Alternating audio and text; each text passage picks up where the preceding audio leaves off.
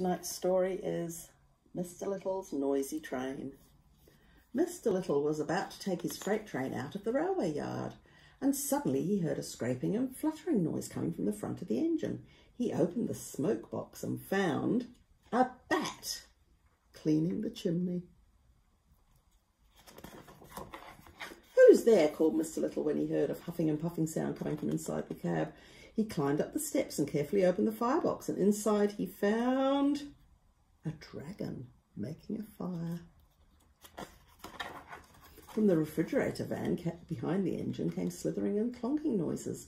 "What's going on?" said Mr. Little, and he quickly opened the door and he found a polar bear and a penguin sliding around on blocks of ice. "We'll never leave on time," said Mr. Little as he heard strange humming and grating sounds coming from the hopper. Mr. Little opened the door and he found a desert rat doing a sand dance. Splashing and gurgling sounds came from inside the tank wagon. "Now what?" said Mr. Little as he climbed up the ladder. He opened the hatch and found, to his surprise, an alligator taking a bath. From the guard's van at the rear of the train came muffled whistling and flapping sounds.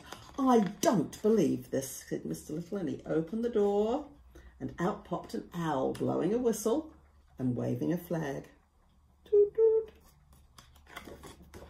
With a clink, clank, clunk, the train started to move, and so did Mr. Little. He ran past the owl, past the alligator, the desert rat, the polar bear, the penguin, the dragon, and the bat. And he jumped onto the engine just in time, and with a scrape and a flutter and a huff and a puff and a slither and a clunk and a splash and a gurgle and a whistle and a clink, clank, clunk and a very loud poop, poop, Mr. Little's noisy train rattled out of the yard.